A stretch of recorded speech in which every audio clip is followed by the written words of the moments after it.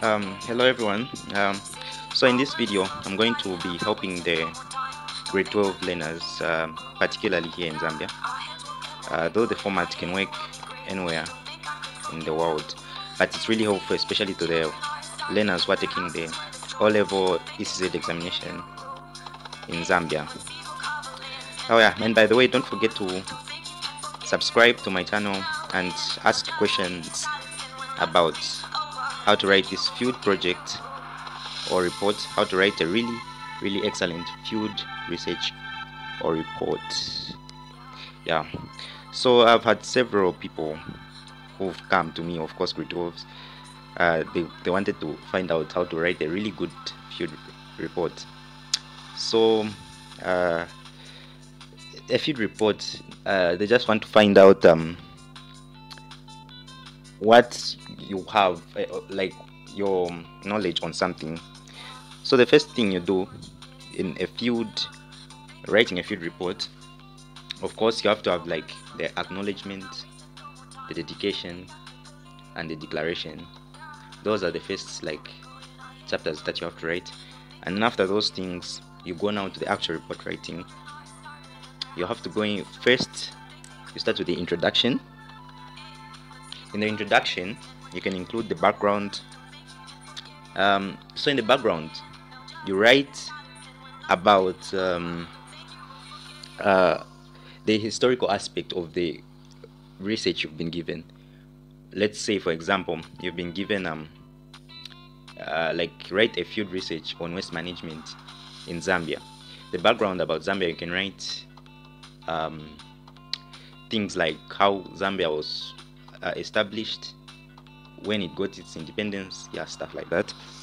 Then, yeah, when, why, and how, those questions should be answered in the background. Then the other thing you can write in the introduction is the location. You can write the location of the topic under study. For example, the same waste management in Zambia. You can write just a brief introduction on Zambia, yeah, and then you can include the map. That map should include the campus, or the campus, yeah, which is pointing to the north, the west, and the south, and the east. And then it should have also a key, and the campus, which is the direction, yeah. Then after that, you move on to the problem statement. So the problem statement is the main theme being investigated. For example, let's say the same topic about an example of crime in Zambia. Of course, in the problem statement, you can define what waste management is. You can say waste management is the management of solid wastes, blah blah blah, yeah, stuff like that. Then you state the irregularities which need understanding. So you state the problem which is being investigated nicely. You define the term waste management as an example, of course, yeah, and everything like that. Then you move on to the aims.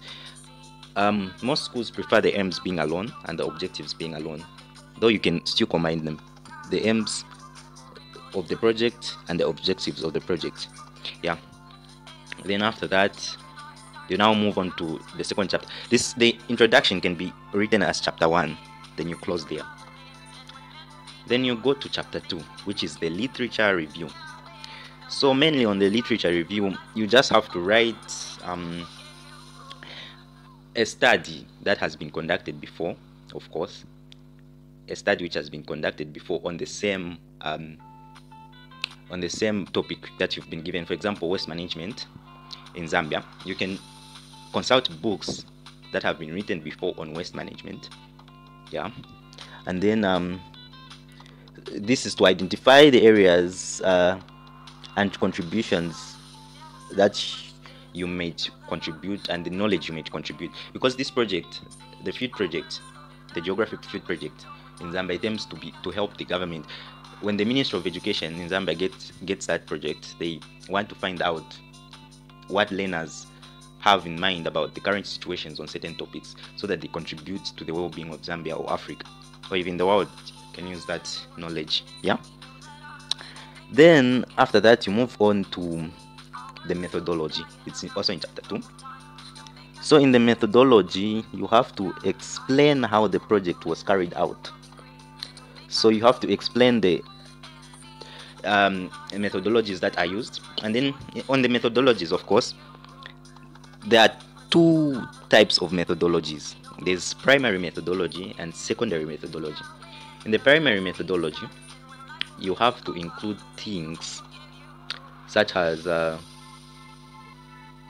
primary methodology, in short, it's the first hand information that you've obtained. Yeah, for example, this may be through observation of the area that you've gone to. For example, the example, which is waste management, of course, you observe the area, you interview people. That's through primary methodology. Observation, interviewing, questionnaires, questioning people. Yeah, that's through primary methodology. Then after that you go to secondary methodology. Secondary methodology, this is the second-hand information that you use. It may be the internet, the books that you've consulted, it might be newspapers and stuff. Yeah. Then after that methodology, you now create another chapter, which is chapter 3.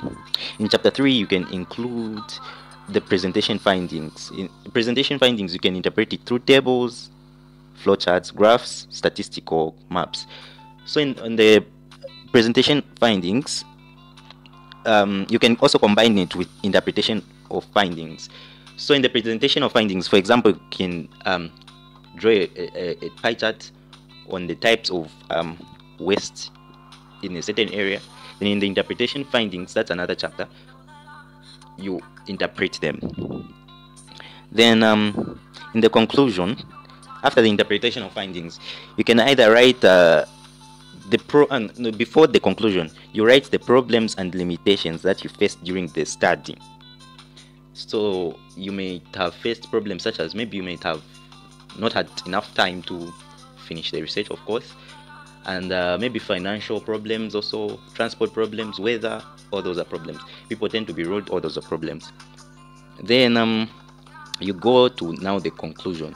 In the conclusion, you confirm your findings, you contradict your findings, you contradict them, you support them again, you don't support. You just stand, you are neutral, you are partial, you are not supporting anything in the conclusion.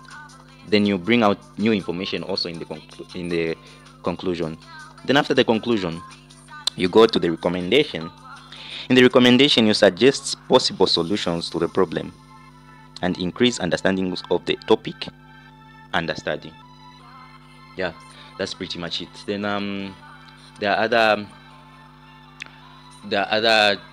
there's another chapter that you can add, which is the appendix. In the appendix you can include the questionnaire that you've been given, and you can also include the map. The map, you can either put it in the location or you can just postpone it to put it in the appendix. It's fine. On the location you just write refer to appendix, maybe 001. Yeah, then they'll find the map there. Yeah, that's pretty much it, and that's how you write a field project. That's the Zambian format, though it can work even in college, not just for grade 12, college, university, it works. So if you have any question or contributions of maybe I missed out something, you can write it in the comment section and then I'll find it, I'll read it. And if you need any help, you can again comment and then I'll find the comment. Yeah, and then I'll see where I can help. And yeah, that's pretty much how you write an excellent project.